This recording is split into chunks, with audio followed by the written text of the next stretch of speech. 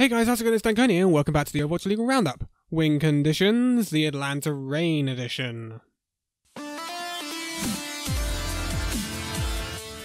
So, a lot of the ones previously have been recorded before, quite in advance. But now we actually know that we're going to get 222, we're going to get DPS in the Stage 4, and it's pretty pog, huh?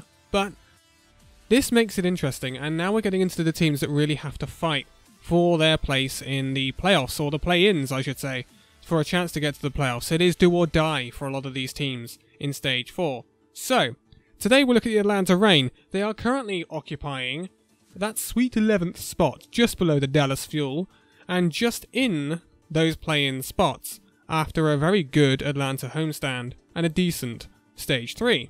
So, Atlanta, there is a lot to build off for this team in Stage 4. They have, they don't have the most difficult schedule out of the teams that are down there. They don't have the most easiest of schedules either, but it's definitely a schedule that the Atlanta Rain can work with and can get decent results out of. So, that being said, their first game of the stage in Week 1 is the Hangzhou Spark. Now, I don't expect Atlanta Rain to win this one. They could pull off an upset, because honestly I think the DPS of the Atlanta Rain are better on DPS than they are on Zarya Brigitte. So, they could cause an upset. They could be one of these teams that really pop off in a DPS meta or a 222 meta. So, again, it's like I've been saying this a few times. We don't know what we're going to get. We don't know whether we're going to get Dive. We don't know whether we're going to get Bunker.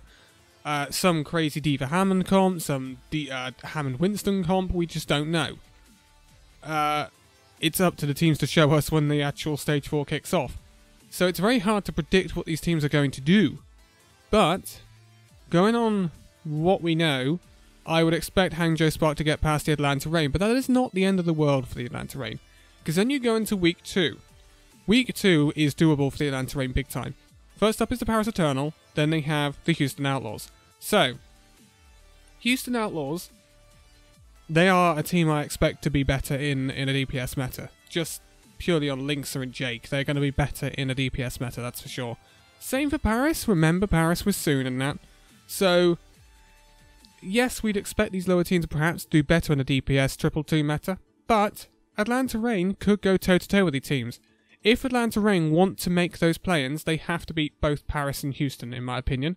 That's a must. So, there's no beating around the bush there. I'm not going to sugarcoat it for the Atlanta Rain. Stage 4, Week 2 needs to be 2-0 if you're looking at a good start to the stage.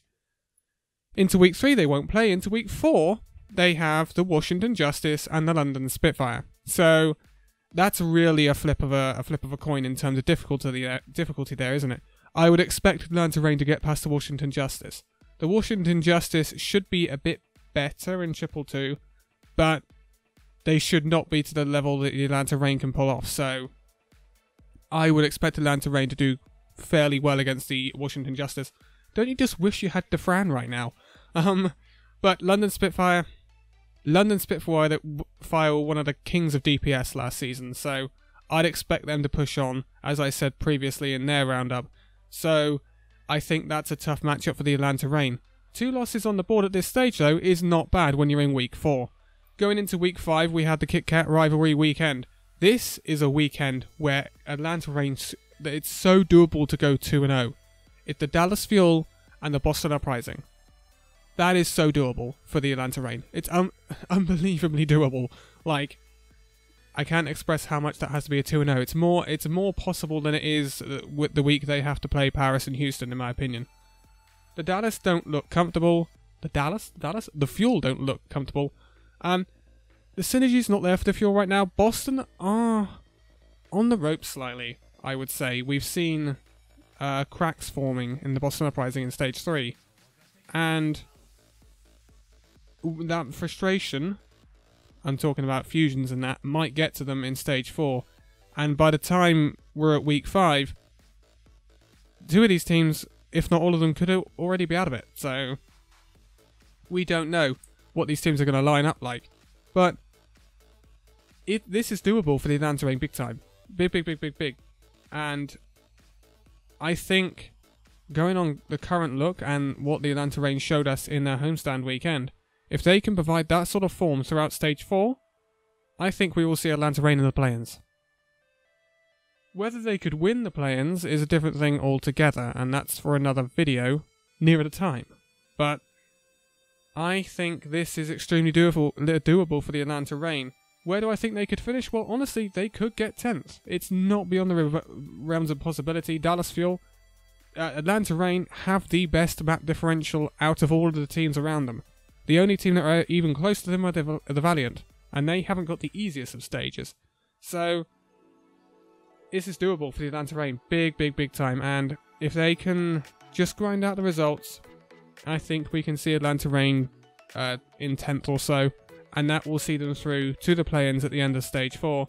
Going beyond that, I really don't know, because you're going to have some tough opponents at the top of that play-in bracket. But this has been your roundup, or win conditions, for the Atlanta Reign. Next up will be the Chengdu Hunters. That'll be an interesting one.